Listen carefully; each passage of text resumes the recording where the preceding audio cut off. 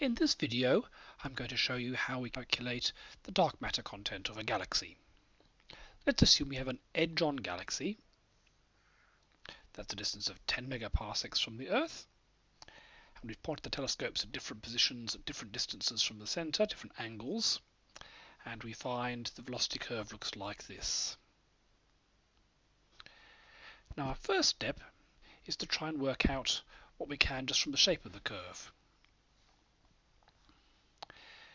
Now, you'd expect the curve to look something like 0 in the middle, because the mass is equally balanced on all sides, going up till you reach somewhere near the outskirts of the galaxy, and then going down. So it looks nothing like that. In fact, it looks quite the reverse. So the first surprise is, as you go towards the middle, the velocities seem to be getting very, very high, which is odd.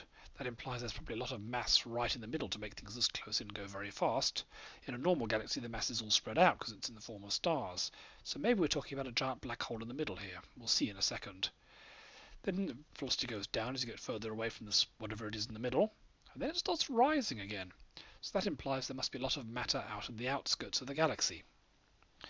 So that's the rough shape we can talk about. So it looks like there's dark matter going out as far as 10 arc-minutes away. And it looks like there's also something rather big in the middle. So let's try and work out how much mass there is in the middle.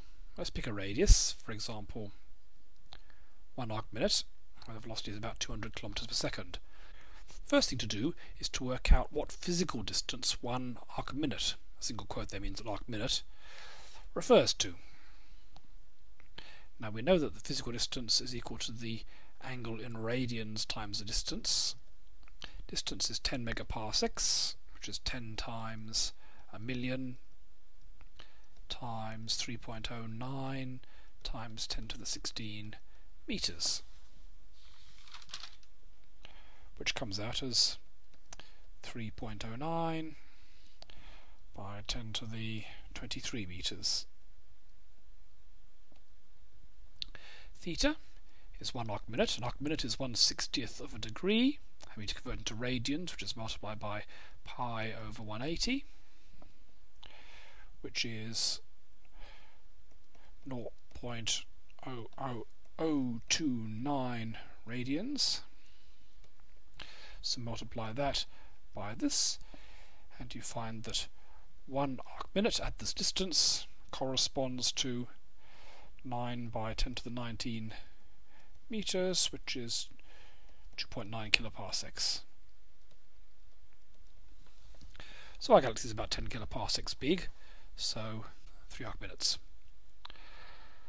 So this measurement is definitely well outside the galaxy, unless it's a very big galaxy. Okay, so we've got the angle sorted out. Let's estimate the mass.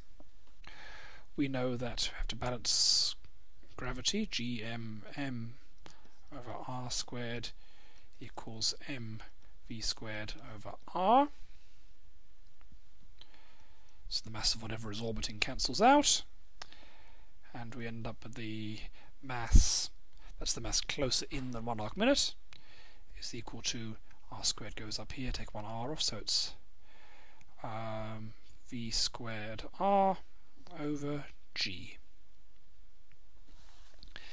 Now we know the velocity, 200 kilometers a second, so 200,000 meters per second. We know r for 1 arc-minute from here. G is just a normal gravitational constant.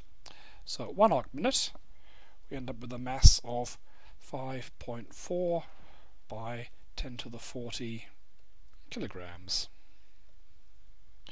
Remember, the Sun is 2 by 10 to the 30 kilograms, so this is about 20 billion times the mass of the Sun.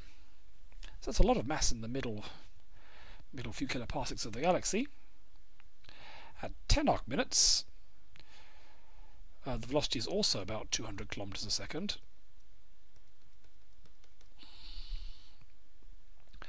But now r has gone up by a factor of 10, so it's going to be 5.4 by 10 to the 41 kilograms. Even more mass. So does that prove there's dark matter? Well, not really, because it could be that this mass is coming from stars. How can we estimate that? Well, we know the flux from, say, the central 1 arc-minute And let's assume that the mass to light ratio is 4 times the solar mass to light ratio, which is about 2 by 10 to the 4 kilograms per watt. So what we need to do is work out how many watts of luminosity we're getting from the central 1 arc minute. Now we know flux equals luminosity over 4 pi d squared, so the luminosity is just 4 pi d squared times the flux. So we know d, we know the flux, so we get the luminosity equals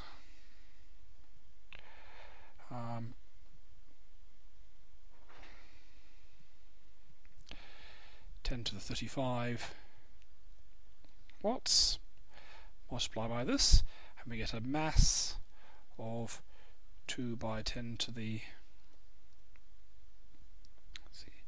35, 36, 39 kilograms, which is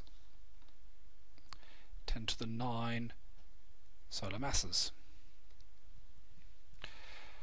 which we can compare to this value here.